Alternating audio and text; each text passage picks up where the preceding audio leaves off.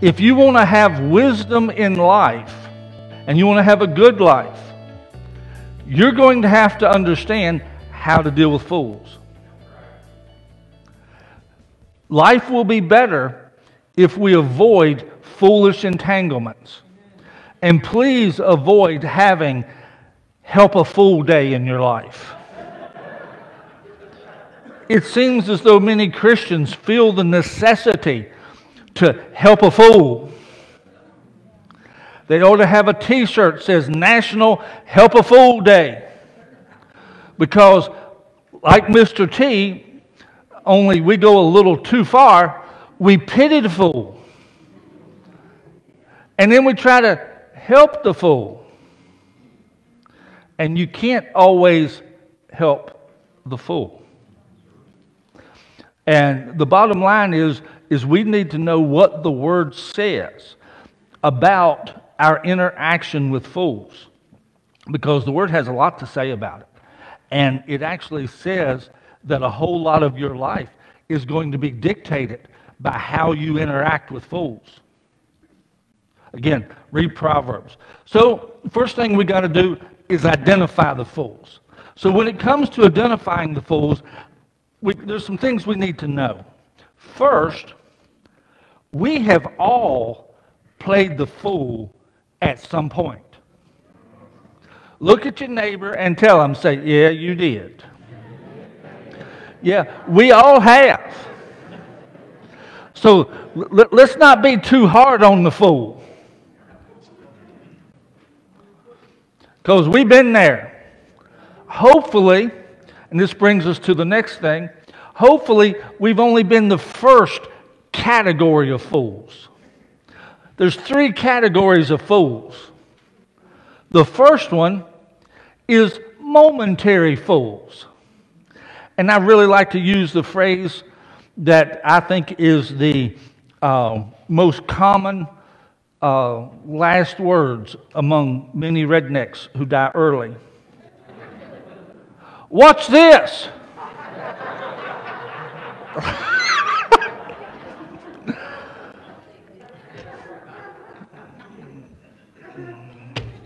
And then there's a problem.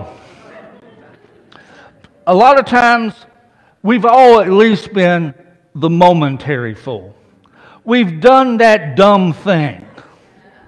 We've done that stupid thing that we look back and go, man, I should have never done that.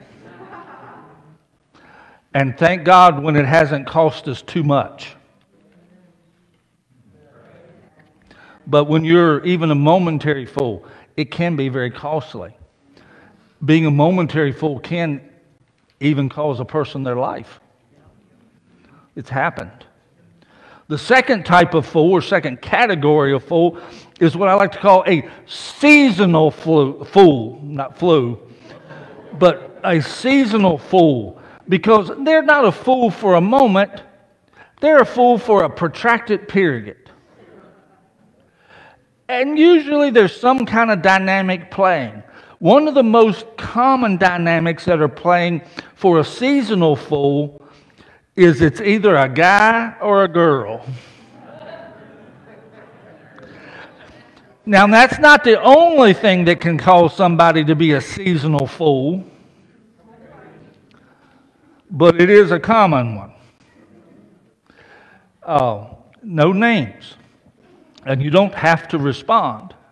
But how many times has somebody gotten involved with a seasonal fool and came out hurting because of it? Yes, amen. And then the third category of fool, you definitely want to avoid this one, is what I call the lifers. They are fool for life. I mean, there is no end. Because see, when it comes to this, you can recover from being a fool. Particularly momentary, you can recover. Seasonal, you can still recover. But there's a greater likelihood you're going to suffer if you're a seasonal fool. Lifers, dear God, help them. But you see, with this, on any of those kind of fools, it's not like COVID, where you can isolate for 14 days. You need to avoid the fool as long as they got symptoms.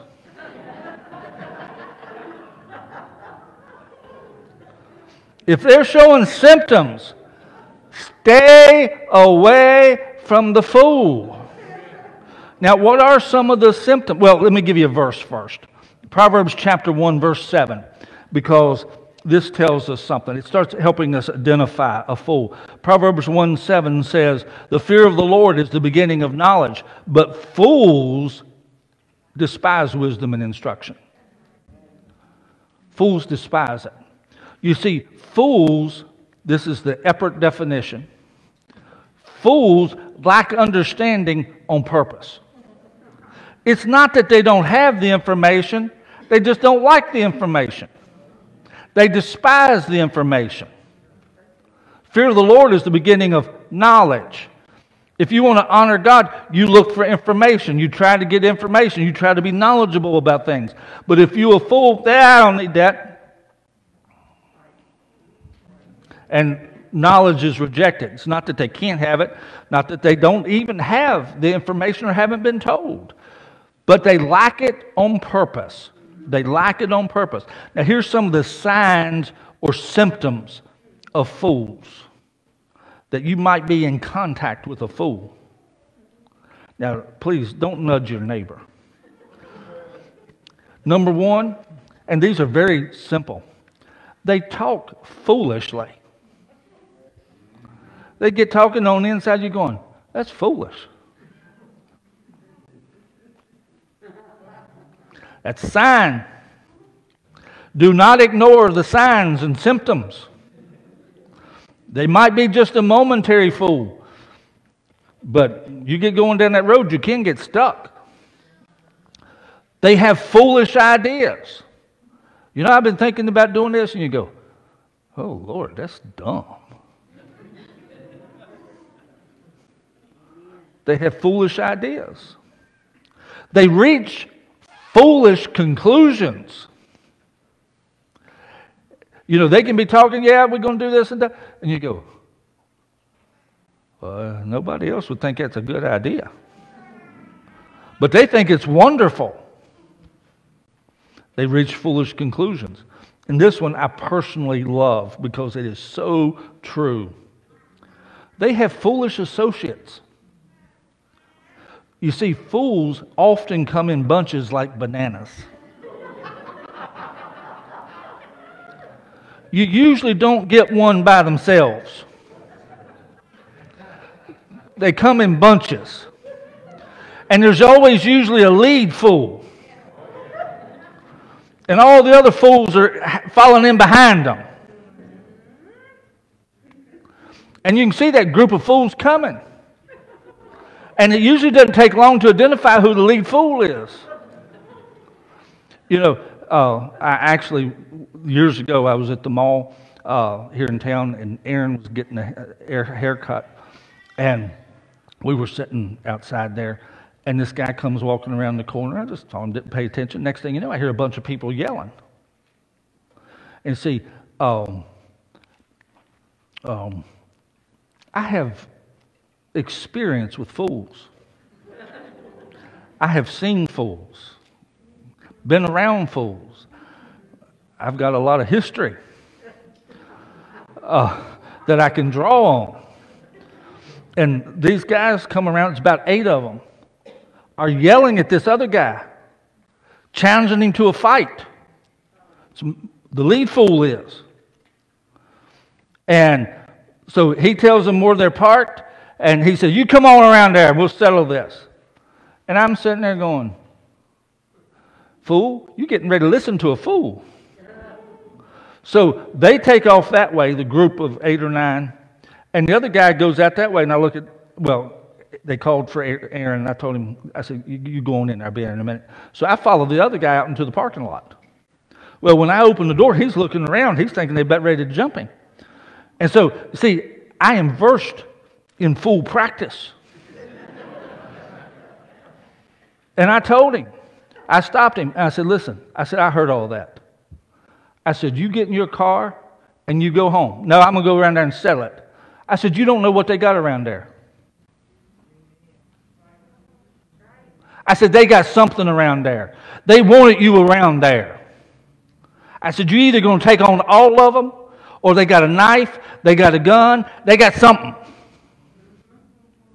I said, you get in your car, do not drive straight home. Go ride around for an hour, somewhere that you don't usually go. Stay away. See, because you get involved with fools, it will hurt you. You know, and anyway. But they do come in bunches typically. And here's the thing. Fools believe that they should be able to do what they want and it shouldn't have consequences. That's a huge symptom of a fool. They think they should just be able to do whatever and everything should be okay. Everything should be fine. That's a fool. You know, be not deceived. God is not mocked. Whatever a man sows, that he will reap. So there's always going to be something that goes along with it. One of the stories that I used, because my boys both played baseball, they played a number of sports, but the easiest one to use was baseball. And sometimes I would pick up a bat, and I'd say, you hold this bat by this end. I said, but here's the thing. Just like in life, I said, every time you swing this end, that other end is out there doing something. And it goes based on where you do this end. I said, and in life, you can do this and say, well, I never meant to break that. I said, if you forget that there are possible consequences out here, you're going to break stuff. You're going to have problems. You got to understand that there's two ends to this bat. There's the end that is your action that you can control, but once you do it, that other end is moving. And it's out there further, and it will have consequences. And you've got to understand, there always is something that goes along with our actions. Can you say amen? I know that's jumping up and down preaching type stuff, but it's true for life. Now, let's look at something Jesus said. Now, he didn't use the word fool, but it's kind of implied. Matthew chapter 7, verse 6. Let's look at that. Because here, Jesus tells a story, and the thing of it is a lot of good Christians violate what Jesus said here. And then they don't understand why what Jesus said happens to them. He said, if you do this, this is going to happen. Then they do this because of the goodness and kindness of their heart. And to use a southern expression, bless your heart. But if you do this, you're probably going to get this because that's what Jesus said was coming. So don't be shocked. Matthew chapter 7, verse 6. Do not give what is holy to the dogs, nor cast your pearls before swine, lest they trample them under their feet and turn and tear you in pieces. Oh, isn't that wonderful? No, Jesus said, if you give to the pigs what is valuable, pearls. He said they'll trample them under their feet and then they'll turn and start tearing into you. And a lot of Christians, because of failure to identify fools or failure to identify pigs, the pig is the fool. Due to failure to do that, believers have sometimes shared things with people and then were in shock and amazement that someone could belittle and treat so terribly that wonderful thing that God did in their life. And then see that same person turn and start ripping into them and start saying bad stuff about them and tearing down their faith.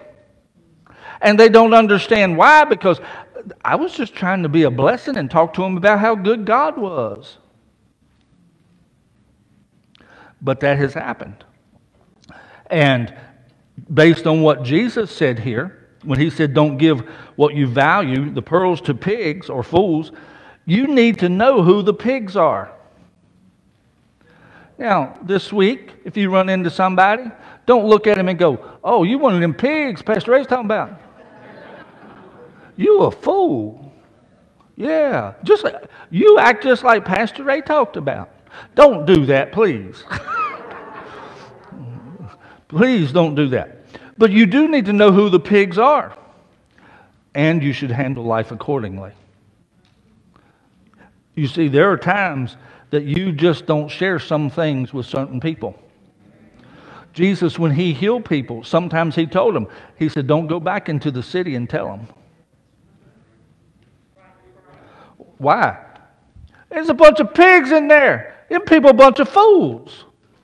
They're going to take what has happened in your life, they're going to tear it down, they're going to belittle it, and then they're going to tear into you for being just such a fool and believing what you believe. Amen. So don't give it to them. I mean, again, don't look at them and go, I got something I'd like to tell you, but I'm not telling you because you a fool. Walk in love. Walk in love, but identify fools and act accordingly based on what the Word says. And the Word has a lot to say, again, particularly Proverbs. Now, you see, one of the bad things is, and this is to me, one of the modern signs of fools. Fools will challenge your devotion if you deal with them the way Jesus said to. So be ready. You say, what do you mean? Well, here's two commonly used phrases by fools. I thought you were supposed to be a Christian. See, a fool isn't functioning off of sound reasoning. So therefore, their only tool that they can use to impact you is manipulation and guilt. I thought you were supposed to be a Christian. I thought Christians were supposed to forgive. That's another one they like to use. Well, yeah, I did forgive you. Yeah, but you don't trust me. As a Christian, I thought you were supposed to trust me. Where did you read that? Because it ain't in the Bible. See, you can respect people just because they're a human being. We should treat everyone respectfully. You can give respect, but you cannot give trust. Trust is earned. Well, I gave trust one time. Oh, really? How'd you do that? Well, this person did me wrong, and I gave them a chance. No, that's not giving trust. Because the whole time you were giving them a second chance, on the inside you were going, oh, I hope this turns out okay. You had this little itching feeling down on the inside. Why? Because they had violated trust before. And so you didn't have trust on the inside. You were just praying to God that it would be okay. And you did want to give them a chance. And there's nothing wrong with giving people a chance.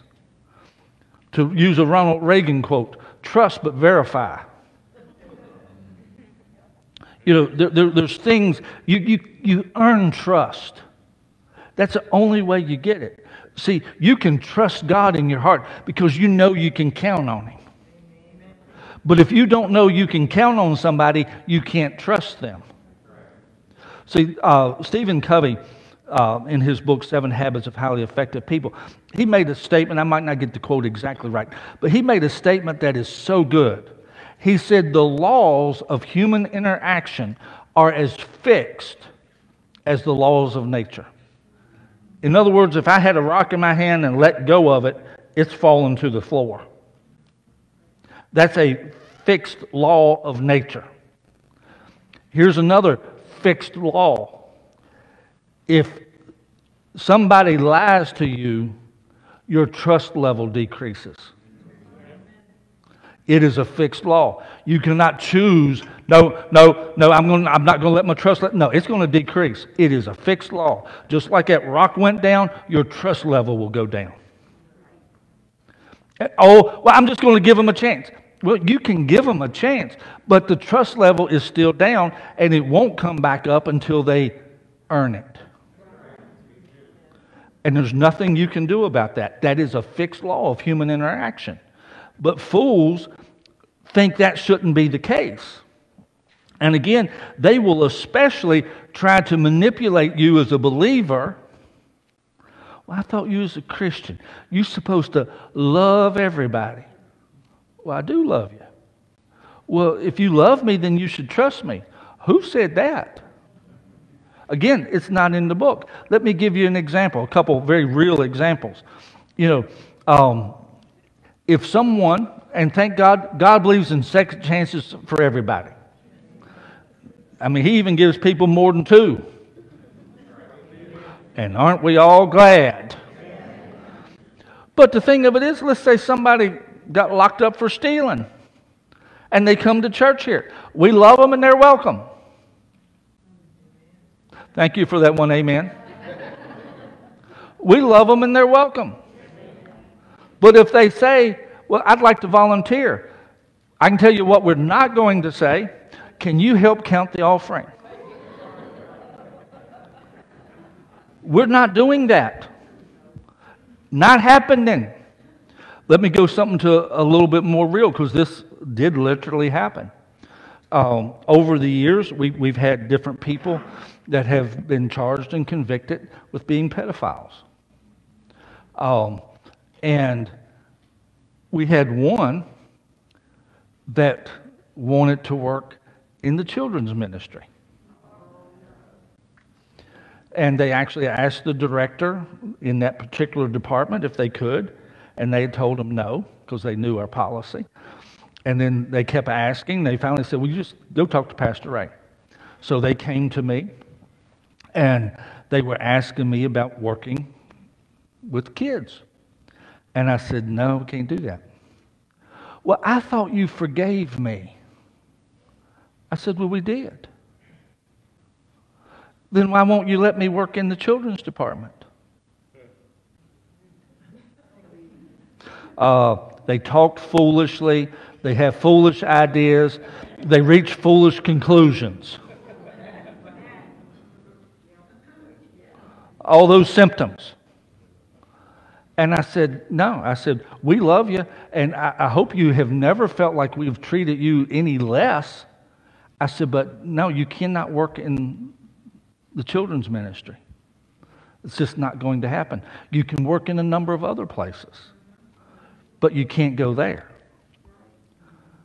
Because, see, part of this, again, fools will tend to challenge your devotion, because it's an easy play to play on the love of God and forgiveness and how forgiving you should be. And you see, with this, here's the thing. You can't let the fools make the rules. See, if you let the fools make the rules, you're going to have problems. And see, at that point, yeah, we can find places. There's things that, there's things that can be done. But if you stole, you're not counting the offering. If you've molested kids, you're not working with the kids. It's just not happening. Has nothing to do with not forgiving. And so, you see, and with this, let's talk about the flip side of it real quick. It's not on your outline, but the NIV of Proverbs 4:23 says this: above all else, guard your heart, for everything you do flows from it. See, here's one of the things that you've got to be careful of, because especially if you let fools make the rules and then you hurt because of it, then your heart can get hardened. And you don't need to have a hardened heart. You need to guard your heart with all diligence. You need to keep your heart clear. See, any of you ever have a room you're trying to get into and there's stuff blocking the door and you can't get the door open until some way you can reach around and get everything moved? Well, in your spiritual life, very often that access to God, not in the sense of Him hearing us, but in the sense of Him being able to get to us what we need, get to us wisdom, be able to speak to us about guidance and direction. Sometimes the door is blocked by rocks of offense. We get offended and hold something against somebody in our hearts. And it blocks the door, and we don't even see it's connected. Well, why won't God give me this information? Well, look and see. So you're trying to access information, and the door's blocked. You got to get in there. But if you're holding offense against people, then that's going to hinder. Well, that has nothing to do with me and my walk with the Lord. Well, I'd encourage you to read the Bible. Amen. But you see, that hinders us. And so any time that we have any interaction with people, we've got to make sure we keep our hearts clear. Doesn't mean that we have to agree with them. Doesn't mean we have to condone their conclusions, but we just got to keep our hearts clear. We got to stay in a place ourselves where we can hear God and He can give us direction and we can get the information that we need so that we can go forward. And see, one of the problems is sometimes the devil will send a fool your way, and the only purpose that fool has is an assignment from the devil to put a rock on your door, keeping you from being able to open it and access direction from God. So unforgiveness is one of the biggest rocks that blocks things. The book of Genesis tells us about Isaac, that he had dug, that wells had been dug by Abraham and so forth, and then the enemy came in and filled those wells. They filled it with junk and stuff. And see, a lot of times the devil will send a fool by your path, by you, and his only purpose from the enemy is to throw stuff in your well, clogging the source. Guard your heart. Above all else, guard your heart, for everything you do flows from it. He just wants to clog it so that you cannot be effective for God and you can't be effective in life because your well's clogged and you can't draw out what you need. So you've got to understand, very often fools have assignments, and their assignment is to get you irritated, to get you irate, to get you emotional, because the wrath of man does not work the righteousness of God. James chapter 1. And here, if you're wanting to do what God wants and this fool is tweaking you and get you all messed up, then you can't actually do what God wants you to do. That's why we got to guard our heart. But it doesn't mean we let them make the rules. We still don't let the fool make the rules. But we keep our heart clear in the process.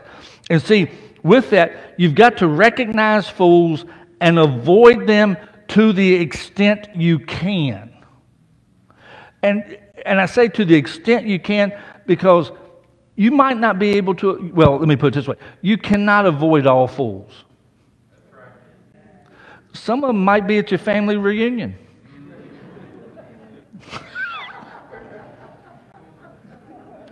And you know you're going to see that fool.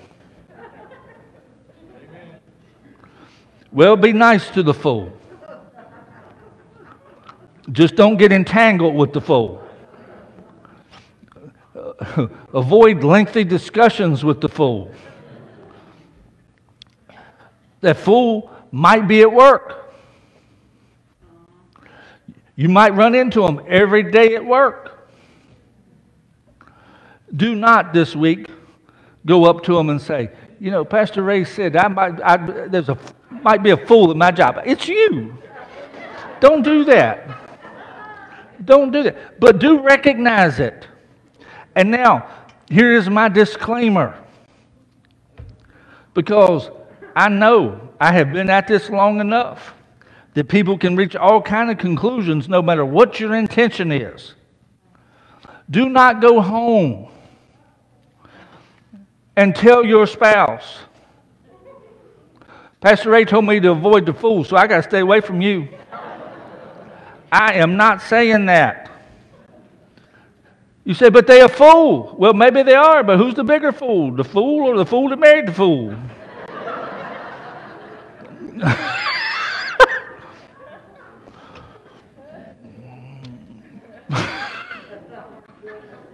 Hallelujah. Anyway, I told you this series we would have a little bit of fun. But please don't do that. I'm not telling you to get a divorce. Somebody say amen. Amen. I just want that disclaimer out there. But recognize fools and avoid them to the extent you can. And then when you can't, then be careful that you do not get entangled with them. You see, because ultimately you can't help a fool. You know, you can help normal people. Let me say that again. You can help normal people. You can talk reason with normal people. And by normal, I mean people that are open to hear and listen to things. But if somebody despises knowledge and wisdom and instruction, you can't help them.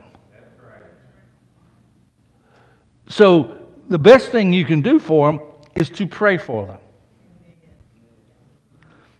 And if you try too hard to help them, you're really probably just going to create a problem. I'm not saying you can't, still, like Mr. T, pity the fool. Love the fool. Just don't get too involved with the fool. And at that point, realize that the only help for a fool is to turn to God and change their direction in life. And you can't make that happen. You can't.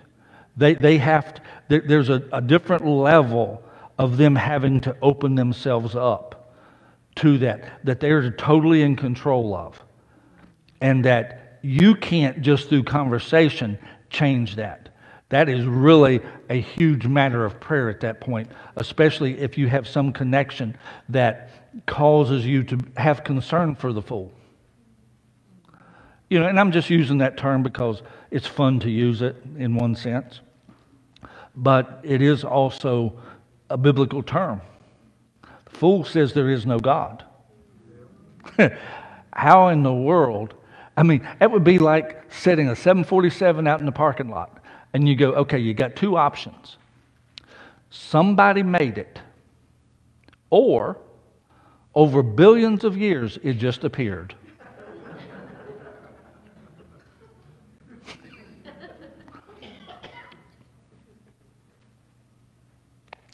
Makes a little bit more sense somebody made it. You can't look at this world and go, over billions of years, all this intricateness and just all the things about the human body, it all just developed by chance. Even if you don't believe in our God, it does not make any sense to not believe in intelligent design. And at that point, but the fool says, there is no God. They don't want to hear it because they despise instruction. They really want and they don't want consequences for their actions.